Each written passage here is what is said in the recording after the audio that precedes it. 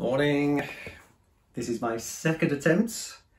I thought I'd recorded everything and clearly I didn't. There is nothing worse than recording the same service in its entirety 2 or 3 times. It's infuriating. Anyway, good morning. Welcome to our morning prayer on Monday the 17th. Great to have you join us. So we're going to use our daily prayer app. O Lord, open our lips, and our mouth shall proclaim your praise. The Lord is full of compassion and mercy, slow to anger and of great kindness. He'll not always accuse us, neither will he keep his anger forever. He's not dealt with us according to our sins, nor rewarded us according to our wickedness. For as the heavens are high above the earth, so great is his mercy upon those who fear him. As far as the east is from the west, so far has he set our sins from us. As a father has compassion on his children, so is the Lord merciful towards those who fear him. For he knows of what we are made. He remembers that we are but dust. Our days are but as grass, we flourish as a flower of the field. For as soon as the wind goes over it, it is gone, and its place shall know it no more. But the merciful goodness of the Lord is from of old, and endures for ever on those who fear him, and his righteousness on children's children, on those who keep his covenants, and remember his commandments to do them. Glory to the Father, and to the Son, and to the Holy Spirit, as it was in the beginning, is now, and shall be forever. Amen. So the night has passed, and the day lies open before us. Let us pray with one heart and mind.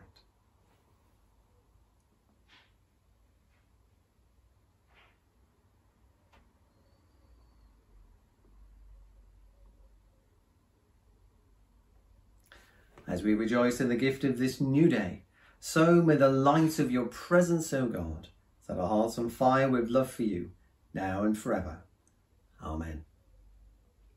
So there's just the one psalm. It's Psalm 71. It's a bit long, but it's not too bad. But I'm going to omit the refrain. In you, O Lord, do I seek refuge. Let me never be put to shame. In your righteousness, deliver me and set me free. Incline your ear to me and save me. Be for me a stronghold to which I may ever resort. Send out to save me, for you are my rock and my fortress. Deliver me, O my God, from the hand of the wicked, from the grasp of the evildoer and the oppressor. For you are my hope, O Lord God, my confidence, even from my youth. Upon you have I leaned from my birth, when you drew me from my mother's womb. My praise shall be always of you. I've become a portent to many, but you are my refuge and my strength. Let my mouth be full of your praise and your glory all the day long. Do not cast me away in the time of old age. Forsake me not when my strength fails. For my enemies are talking against me, and those who lie in wait for my life take counsel together. They say, God has forsaken him. Pursue him and take him, because there is none to deliver him. O God, be not far from me. Come quickly to help me, O my God. Let those who are against me be put to shame and disgrace. Let those who seek to do me evil be covered with scorn and reproach. But as for me, I will hope continually and will praise you more and more. My mouth shall tell of your righteousness and salvation all the day long, for I know no end of the telling. I will begin with the mighty works of the Lord God. I will recall your righteousness, yours alone. O God, you have taught me since I was young, and to this day I tell of your wonderful works. Forsake me not, O God, while I am old and grey-headed, till I make known your deeds to the next generation and your power to all that are to come. Your righteousness, O God, reaches to the heavens, and the great things you have done, who is like you, O God? what troubles and adversities you have shown me, and yet you will turn and refresh me, and bring me from the deep of the earth again. Increase my honour, turn again and comfort me. Therefore will I praise you upon the harp for your faithfulness, O my God. I will sing to you with a lyre, O Holy One of Israel. My lips will sing out as I play to you, and so will my soul, which you have redeemed. My tongue also will tell of your righteousness all the day long, for they shall be shamed and disgraced who sought to do me evil. Glory to the Father, and to the Son, and to the Holy Spirit, as it was in the beginning, is now, and shall be forever. Amen. Old Testament is 1 Samuel 24, so if you want to pause, maybe catch up with that, and then come back to us. And I'm going to skip the canticle and go straight on to the New Testament, which is Acts 3, verse 11 to the end. While he clung to Peter and John, all the people ran together to them in the portico called Solomon's portico, utterly astonished. When Peter saw it, he addressed the people. You Israelites, why do you wonder at this, or why do you stare at us, as though by our own power or piety we had made him walk? The God of Abraham, the God of Isaac, and the God of Jacob, the God of our ancestors, has glorified his servant Jesus, whom you handed over and rejected in the presence of Pilate, though he had decided to release him. But you rejected the holy and righteous one, and asked to have a murderer given to you. And you killed the author of life, whom God raised from the dead. To this we are witnesses, and by faith in his name itself has made this man strong, whom you see and know. And the faith that is through Jesus has given him this perfect health in the presence of you all. And now, friends, I know that you acted in ignorance, as did also your rulers. In this way God fulfills what he had foretold through all the prophets, that his Messiah would suffer. Repent, therefore, and turn to God, so that your sins may be wiped out, so that times of refreshing may come from the presence of the Lord, and that he may send the Messiah appointed for you, that is, Jesus, who must remain in heaven until the time of universal restoration that God announced long ago through his holy prophets. Moses said, "The Lord your God will raise up for you from your own people a prophet like me. You must listen to whatever he tells you. And it will be that everyone who does not listen to that prophet will be utterly rooted out from the people." And all the prophets, as many have spoken, from Samuel and those after him, also predicted these days. You are the descendants of the prophets and of the covenant that God gave to your ancestors, saying to Abraham, "And in your descendants all the families of the earth shall be blessed." When God raised up his servant, he sent him first to you to bless you by turning each of you from your wicked ways. And I always encourage anybody watching this to reread actually the scriptures and just invite the Holy Spirit just to illuminate something actually and allow the voice of the Holy Spirit to speak. And I think the thing that stood out for me, particularly the first time of reading this, was that bit about rejection and about how the people and actually the rulers rejected the sent one of God. And I guess my thinking was around what parts of our lives have we rejected Christ. We might say Christ is our Saviour, but is he Lord of all parts? Because he's Lord and Saviour, not just Saviour. And I guess it's allowing the Holy Spirit to speak and just illuminate something in our lives where we haven't allowed Jesus to be Lord. He's Saviour, but is he Lord of all parts of our life? And so I encourage you just to pause, to pray, to invite the Holy Spirit just to highlight that part of our life where Jesus isn't yet Lord.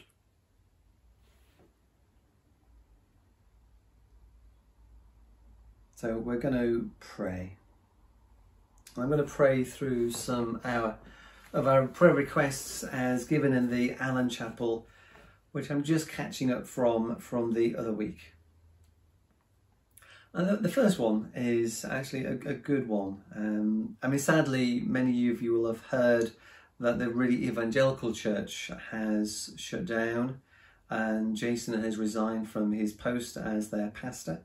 And of course, the impact of that is not only on them as a family, Jason and his wife, but obviously those in the community who relied on that food bank. And of course, the elders of that church denomination in our town. So let us pray for them. Lord, we pray for Pastor Jason and his wife. Lord, as they come to, I guess, terms with having to relocate back to Birmingham, Father, to discern your good and perfect will, we pray for them. That, Lord, you would bless them. Father, in this season of transition, may they know your good and perfect will. Father, would you direct them? Lord, would you carry and would you refresh them? And would you lead them by your Spirit? We pray for all those who benefited from the food bank and for those who volunteered for that food bank. Father, be with them. Father, direct them likewise for those who served in that food bank, that, Lord, there may be other avenues in which they may serve our community. And for those who benefited from that food bank, help them to know where to go for the right help. And Lord, for those in charge of making decisions about the future of that expression of church in our community, Father, give them real wisdom and vision, we pray. And then other prayers. Lord, we pray for Paul recovering from a major operation, and for his family, his wife and 2 boys, and also his sister. Father, but for Paul, we pray, Lord, for a speedy recovery from this operation. Father, for a complete success. And Lord, he may indeed be singing your praise in the coming weeks and months. Lord, we pray for Debbie, who's fighting cancer again. Lord, would you be with her as she goes through treatment? And Lord, for her husband, who I know is struggling with this, be close to them, we ask.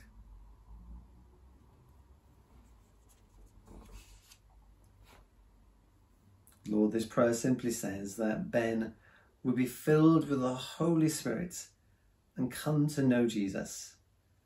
And we just say amen to that prayer. And we pray for Peggy, who sadly said goodbye to their daughter last week at a funeral.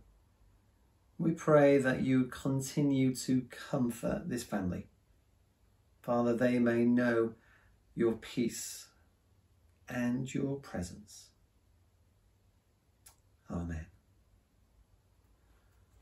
And in a moment of silence, we just bring others who we know and other prayers that God has laid on our hearts before God.